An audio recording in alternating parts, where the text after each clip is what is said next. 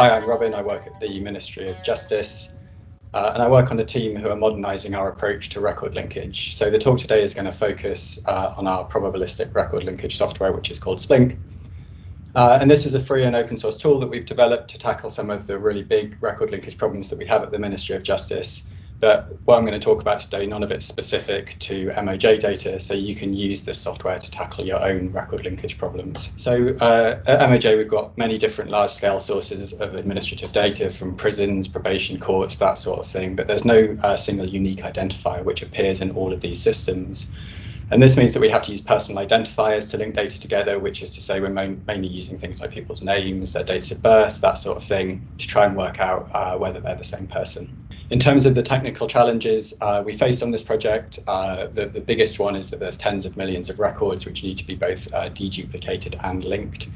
And those data sets, there's also a variety of different data formats and types, so we need quite a flexible solution if we want to do have a consistent approach to linking that can work with all of these different data formats.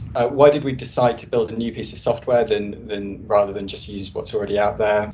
We found there's a FastLink package programmed in R called FastLink. That performs comparatively well. It's rigorous. There's a formal academic paper supporting its methodology. However, it doesn't scale very well. So the FastLink paper itself, actually, it's got a useful chart on it, which is reproduced on this slide, and it shows how how long it takes to link and deduplicate records depending on the data set size. We see that FastLink is the fastest here, and as data set size goes up to 300,000 there, we can see that the record linkage is taking almost 10 hours, I think that is. So you can imagine with tens of millions of records, that's just not going to be practical at all. And that's why we set out to develop a new piece of software, which is called SPLINK, and that's now available on the internet for you to download. So in terms of the aims of SPLINK, what it does is it works at much greater scale than current open source implementation. So it scales up to more than 100 million records, and you get results a lot faster. So runtimes are typically less than an hour, even for very large linkage problems. We've got a very transparent methodology so that our match scores can be explained both graphically and in words. In terms of what this has been used for, our biggest linked data set links and deduplicates around 20 million records from the Magistrates Court, the Crown Court, prison and probation. This involves many hundreds of millions of record comparisons. And this link is now automated, meaning that it can be refreshed by running it on a schedule.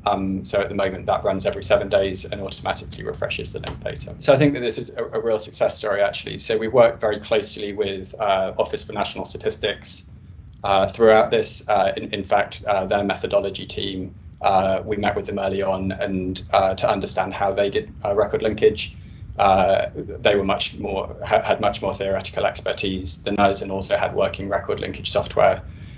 So really that sparked off a collaboration where what SPLINK does is very much taking some of the methodology that was already being used on, say, the census at ONS, turning it into a more complete software package with tests. Now that works complete. We've been working with ONS more, and I know that they're currently using SPLINK on some of their other record linkage. So that's one example of collaboration. There's also a couple of other government departments who are trying it out, and indeed quite a few people in the private sector. So I think at the moment we've seen, I think we just passed 400,000 downloads of the software, so it's being quite widely used. So that's all I wanted to talk about today. On this slide, we've got the link for SPLINK, but you can also just type in SPLINK record linkage into Google if you want to find the software. There's an interactive demo you can do on our homepage where you can load up a Jupyter Notebook in your browser and just try the software out. But I think the key thing I'd like to say here is that SPLINK is something that can be used for lots of different record linkage tasks. So if you're interested in giving it a try in your department, please do get in contact with either me or my colleagues, Sam and Theodore, and we'd be really happy to help you out. Thanks very much for listening. Hey! Well, now we'll all remember the Green Cross Code and use it. SPLINK.